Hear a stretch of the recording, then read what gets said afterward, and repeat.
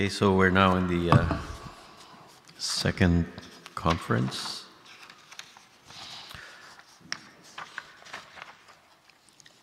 Before I continue, are there any questions from our talk?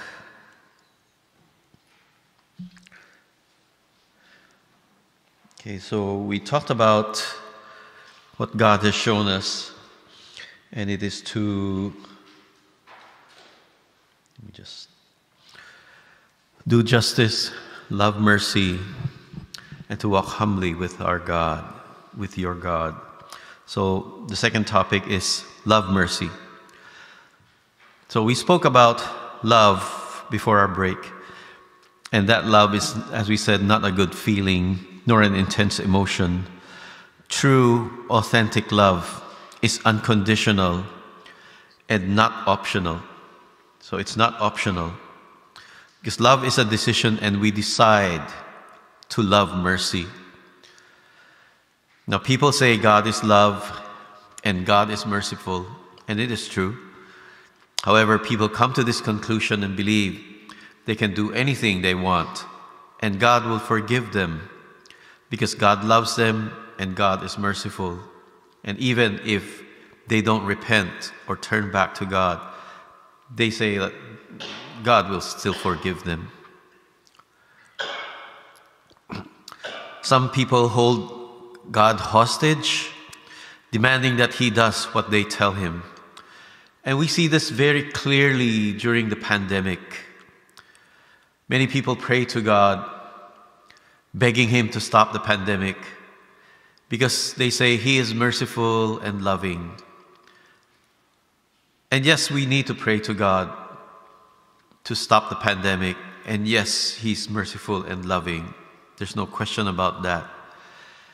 And yet for some of them, they would beg God to help them and stop the pandemic, and then turn around and continue to live in sin. So when people do that, I guess the question is, or the questions can be, what God do they worship? Is it a God who tolerates sin? A God who is a slave? Or a God who blesses sin? But God is not our slave who does whatever we command Him. He is Almighty God, the King of Kings and Lord of Lords. He is the thrice holy God, whom nothing impure can stand before Him. Some will quote 1 John chapter 4, verse 8, God is love. But as I said earlier, Galatians chapter 6, verse 7 tells us, do not be deceived. God is not mocked. God is merciful because He is just. And God is just because He is merciful. God is love, therefore He is merciful. And God is love, therefore He is just. We cannot separate justice from mercy, because they are two sides of the same coin. But what is mercy? In the Old Testament, the Hebrew word for mercy is chesed, which the Strong's Hebrew Dictionary says can mean kindness, and by implication, if it's applied towards God, piety, rarely opprobrium, reproof, or subjectively beauty, favor, good deeds, kindly, kindness, merciful, mercy, pity, reproach, or wicked thing. If you notice, there are words that define mercy as good, and there are words that define mercy as bad. This comes from the root word that means to bow the neck, which implies listening, tenderness, and softness. So when we bow our neck like this or bow it like this, it shows that we show respect. Or when we bow on the side, it means that we are listening. The word chesed is used 241 times in Scripture, 127 of them, more than half, in the book of Psalms. And Psalm 136 has all of its 26 verses end with His mercy endures forever. So why would God want us to know this? Because of His faithfulness, His tenderness, and His generosity. And one commentator says that this word is used to denote mercy of someone who's superior to an inferior. And it is related to a covenant, which is always between someone who's superior and an inferior. Which is why God has mercy on Israel, because He has a covenant with them. And no matter how unfaithful the people were, God still shows His tenderness towards them. Some may ask, how can we say that God is tender when He allows the 10 tribes of Israel to be dispersed, and He allowed Jerusalem to be sacked and ruined, such that people were killed in the temple, innocent people were killed in the temple? So what is tender about violence? So I ask you this question: what will happen if a parent sees his or her child about to touch a hot element on a stove?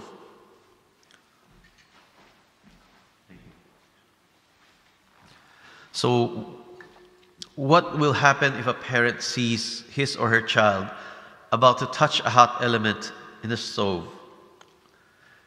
Will they encourage that child and say, "Go ahead, you're so cute, I love you anyway, you can do whatever you want because I love you"?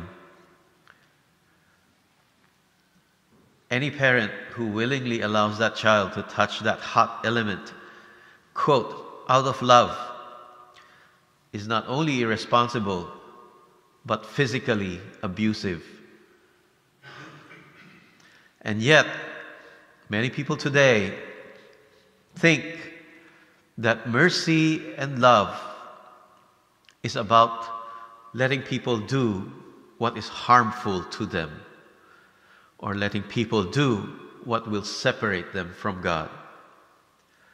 These people think that mercy, again, is a good feeling, being nice, unoffensive. Therefore, they tolerate sin and evil. To love mercy is not to have good feelings. It is to lead people to what is good for them. Loving mercy and doing justice are acts coming from unconditional love for God and others. This is where we go back to another definition of chesed. As I said, it can also mean reproof or reproach. To bow the other person's neck to teach them. The tenderness of God is not tender feelings or weakness or softness.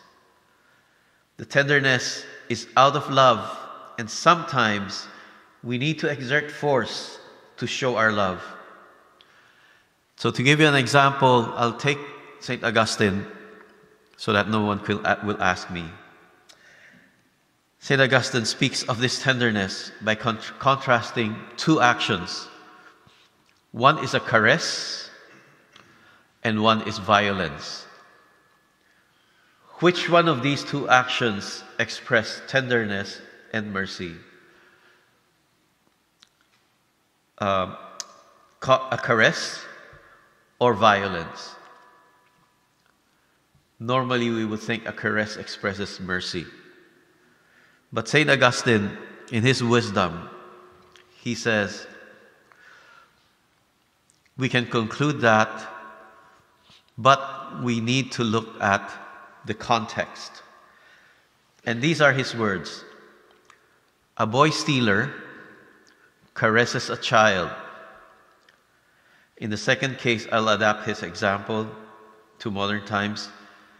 A father pulls a child's arms violently and dislocates his toddler's arm unintentionally to get the child out of the path of an incoming car. So in that context, Which one denotes mercy? The caress of a pedophile to a child, or the dad who pulls his child's arm to get him out of harm's way? The second one. So, I'm not talking of violence to a child. That is criminal and inexcusable. But sometimes mercy has to be violent to save us from a more fatal situation. That mercy comes from love, because mercy is love made visible. Mercy is not weak or soft. It is a willful bowing of the neck towards the other. God bows his neck to us. He stoops down to pay attention to us, to listen to us, and to lead us to life, if we will allow him. After Israel was destroyed, the writer of the book of Lamentations writes, the mercies of the Lord, that we are not consumed, because his commiserations have not failed. They are new every morning. Great is your faithfulness. Notice what he wrote, God's mercies, and it is in the plural. That means they are many and will never end. In fact, they are new every morning, because God is faithful. Every morning that we wake up, we encounter the mercy of God, because God will not abandon us.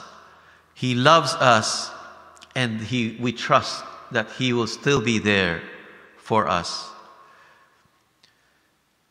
Because of that, we too must show mercy to God. How can that be? Unless we take the Hebrew meaning of bowing our neck to God. So when we bow our neck to God, we show reverence, adoration, and submission. We bow our heads to listen to him, to allow him to teach us, and obey him so we can live with him. So mercy is similar to justice. Justice to God is to give him what is due, but mercy is to do it with reverence and respect.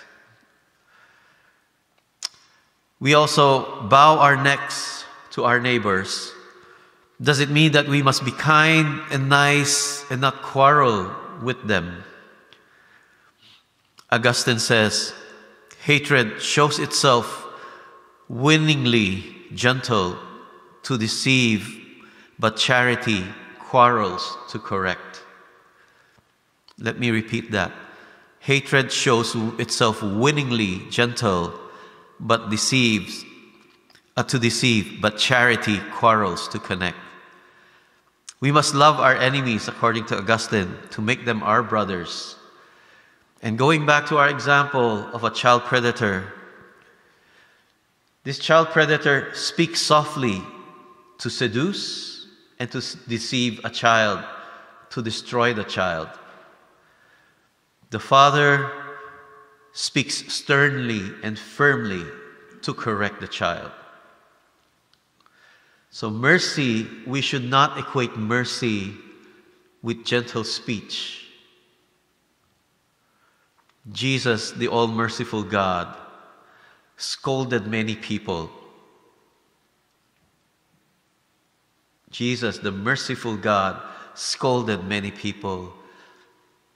God in the Old Testament scolded his people.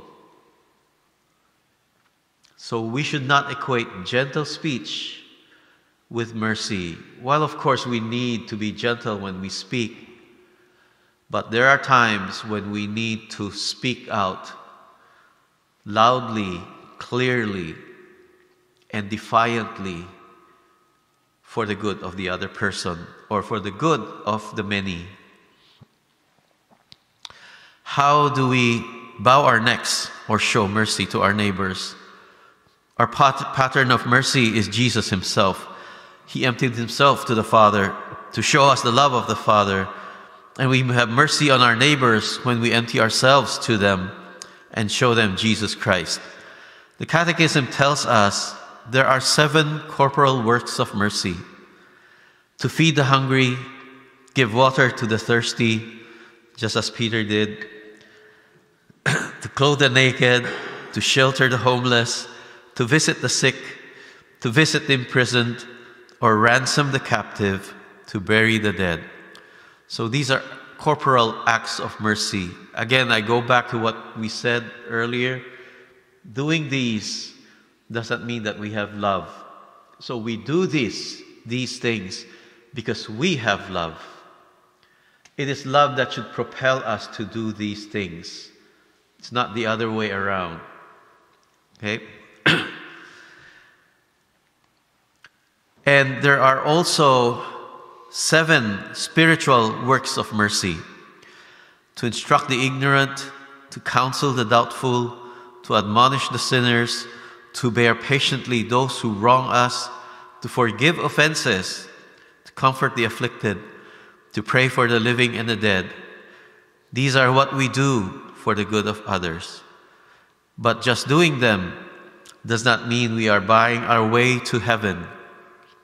If that is our purpose for doing these things, gaining points so that we can enter heaven or buying a ticket to heaven, we are mistaken.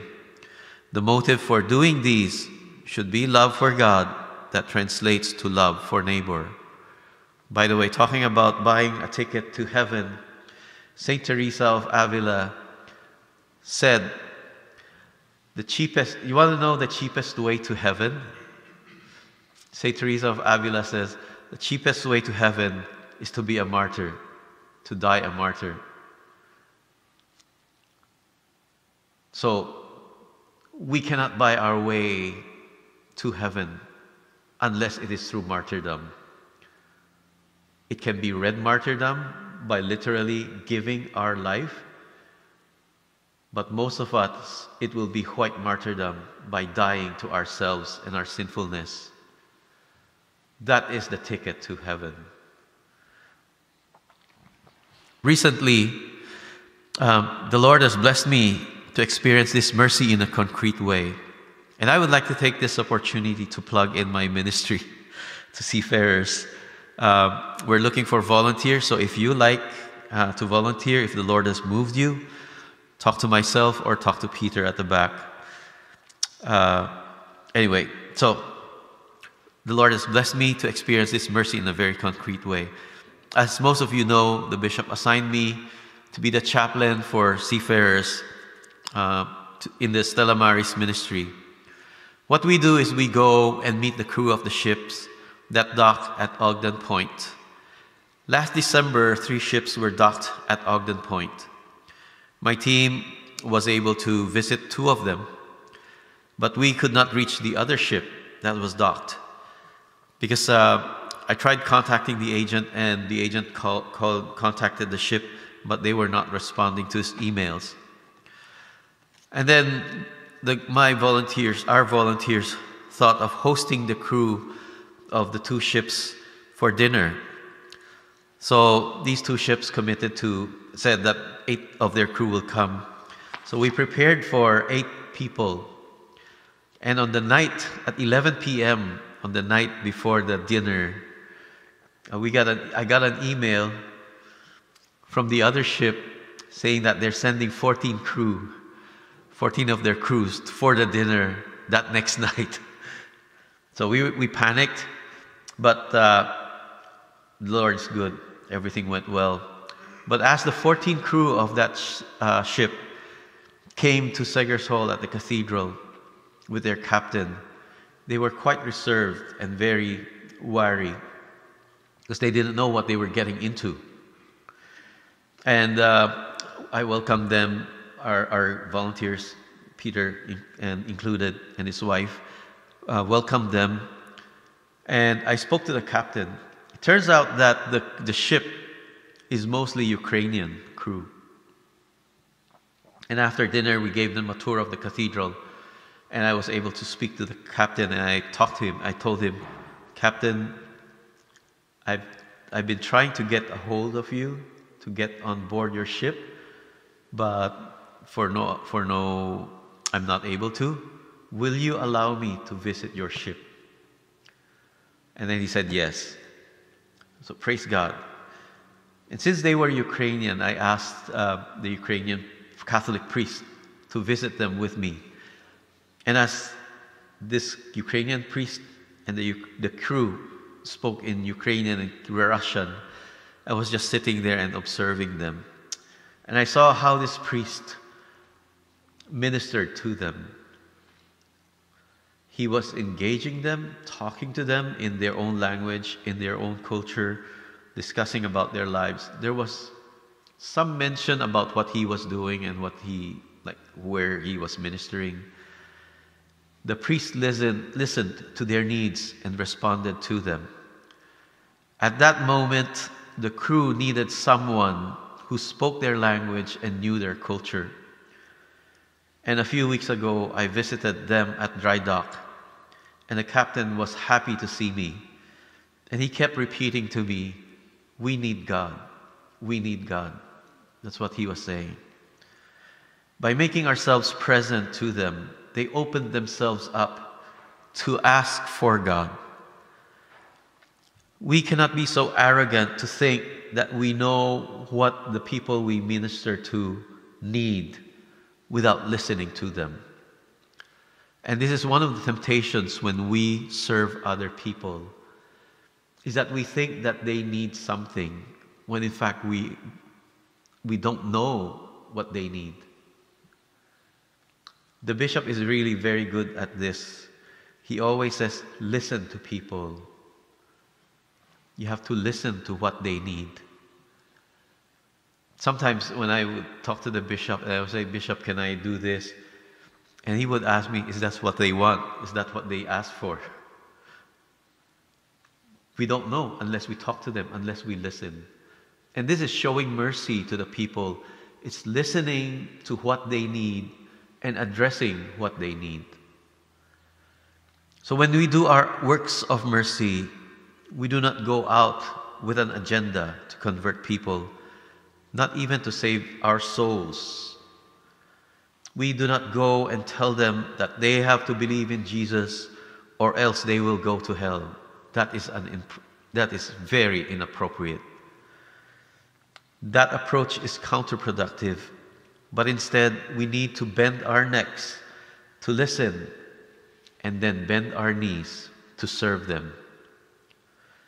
The time to tell them about the saving power of Jesus Christ will come, and it will open when there is a relationship between you and the one you serve. Just as seen in that example with the seafarers. We cannot go in and say, "Here is what we give you. This is what you need." Listen. Bend your necks. Listen. God's mercy is demonstrated through His forgiveness. And forgiveness is not forgetting. Many people say, "Forgive and forget." That's not even scriptural. Don't believe that. Forgiveness is a financial term. That means the person who owes me something, I have canceled his debt. So I am not collecting the debt of someone who owes me something.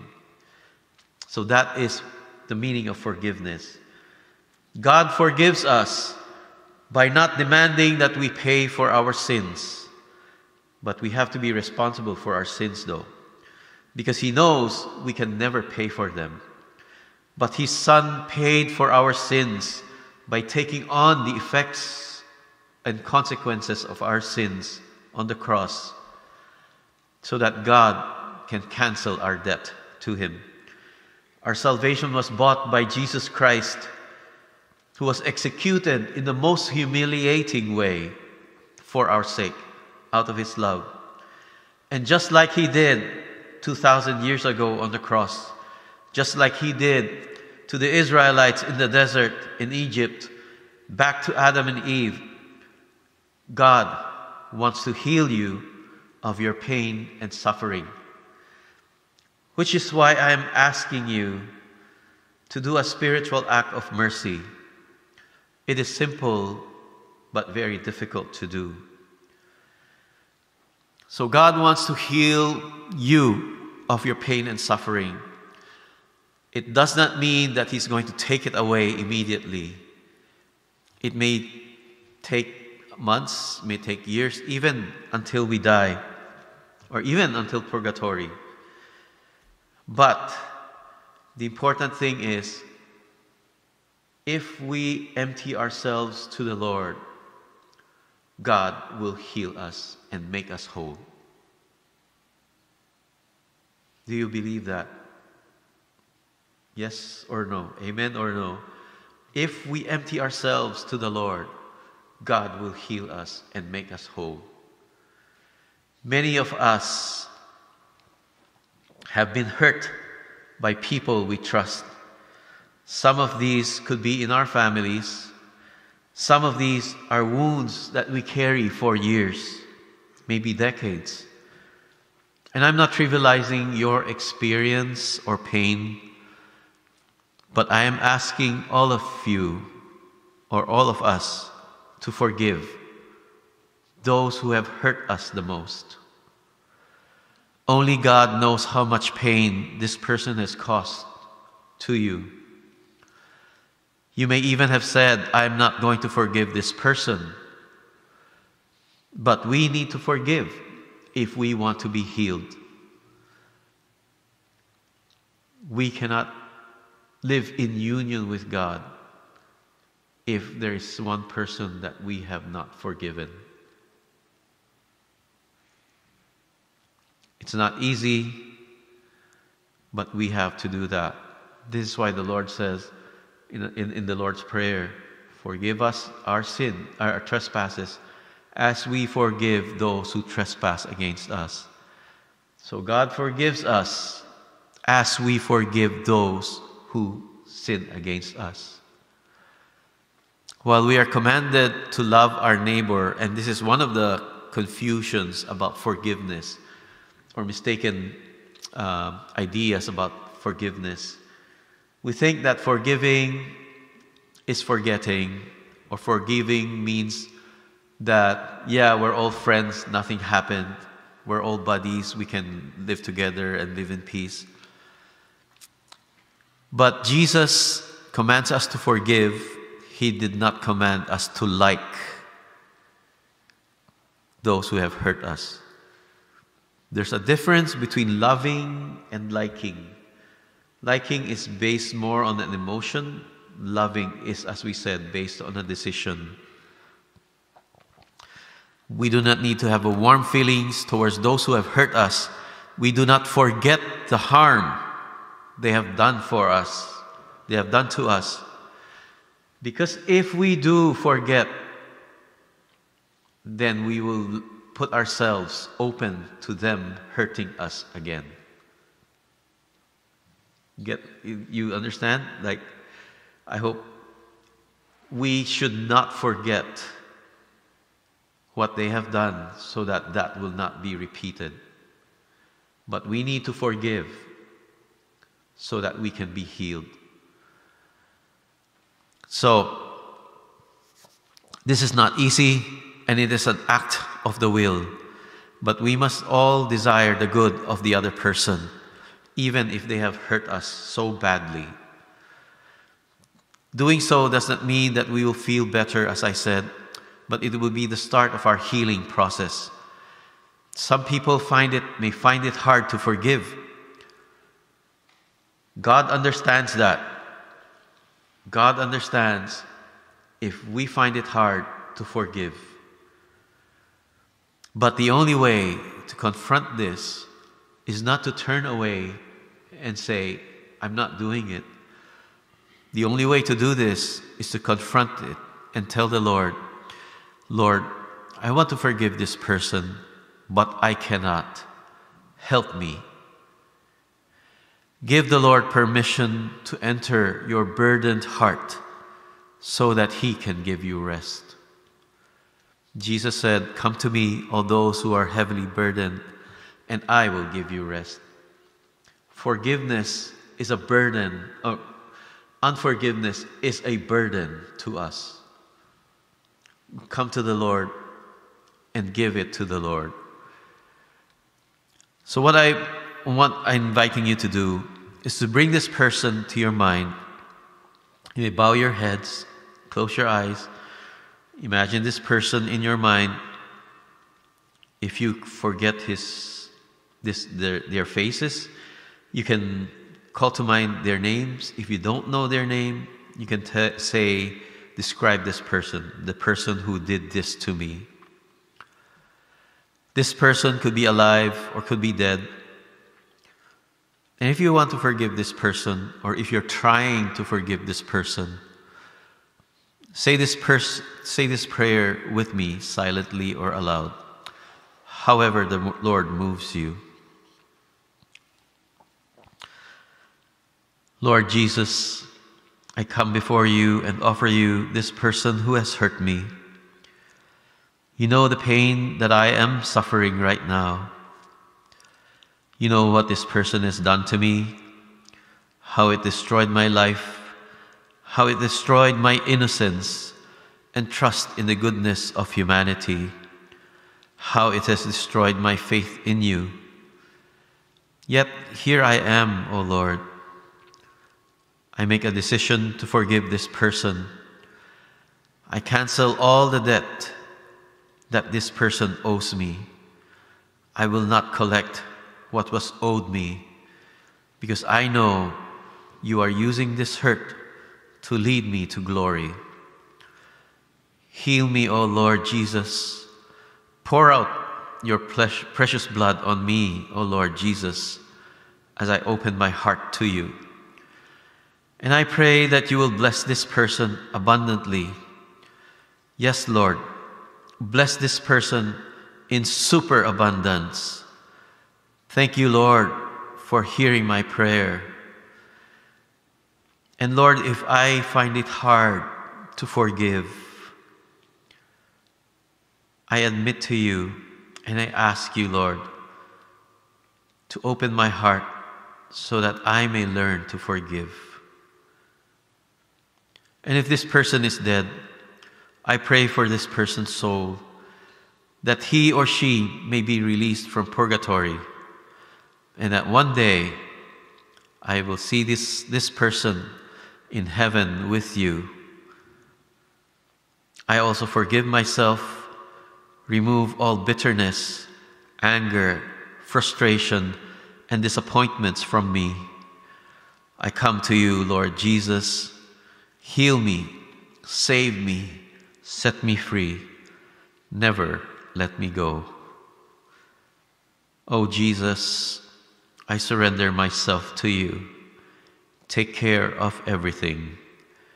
Oh Jesus, I surrender myself to you. Take care of everything. Oh Jesus, I surrender myself to you. Take care of everything. In the name of the Father, and of the Son, and of the Holy Spirit. Amen. So we'll take a 5-minute break. Our